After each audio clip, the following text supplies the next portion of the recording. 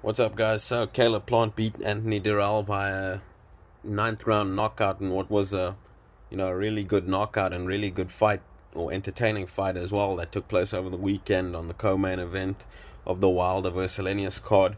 This was a fight that I was looking forward to. I mean, there was a lot of talking in the build-up, a lot of bad blood, so it was a fight that I was paying attention to. And I'm a fan of Caleb Plant. I think he's a pretty underrated fighter in the sport. I think he's a lot better than a lot of people think, and he's a lot better than Anthony Dirrell obviously thought as well. Anthony Dirrell completely was underestimating Caleb Plant in the build-up, talking about Caleb Plant can't hit, who's he fought, he only fought bums or whatever. He was really hating on Caleb Plant in the build-up, but I think he has a lot more respect for Plant now after the fight. Caleb Plant showed in this fight that he was a much more skilled fighter of the two. He was winning most of the rounds, as I expected, using his his boxing skills, his head movement, counter punching, using his good left hand as well, jabbing both to the head and body. Like I say, he was winning most of the rounds. I wasn't scoring the fight because I figured the only way Dirrell could win was probably going to be by a knockout or something, which he was trying to do the whole fight. So I'll give Dirrell his credit. I mean, he made the fight, he was aggressive. He didn't have that many moments of success, but he had a few, and in those few, when he landed a good shot, he'd try and follow it up and put his combinations together and get aggressive.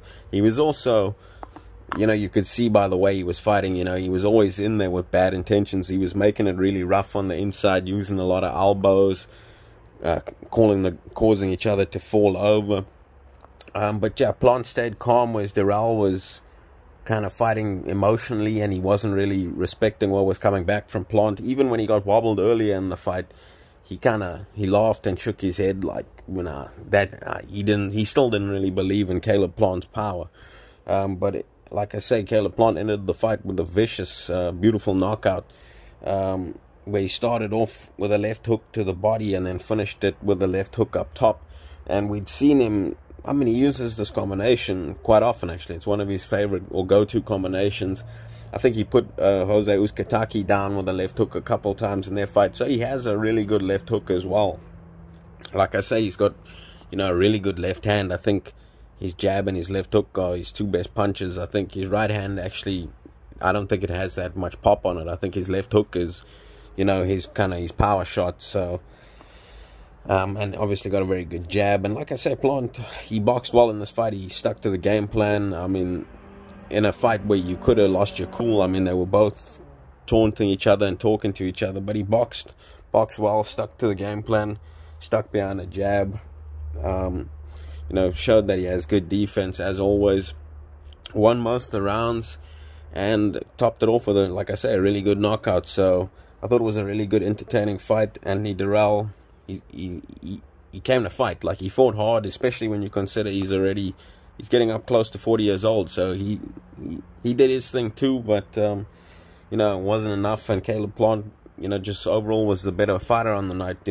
Better boxing skills, and much also better boxing IQ than Anthony Dirrell. But it was a good, entertaining fight.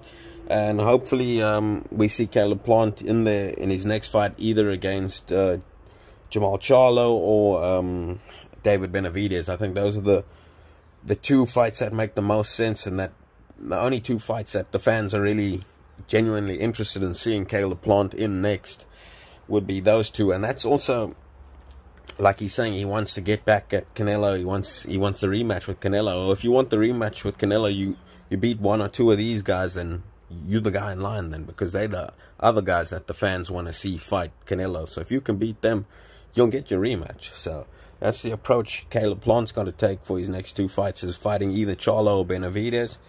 Hopefully that's his approach. And it'll also be interesting to see what Anthony Dirrell does, if he calls it a day on boxing. He's up there in age, or if he keeps fighting. I mean, he still looked like he had fight left in him before he got put to sleep. But it was an entertaining fight. So I'd be interested in seeing Dirrell fight somebody in the division again. But yeah, guys, that's my thoughts on the fight. I thought it was a good fight. Let me know what your guys' opinions were on the fight.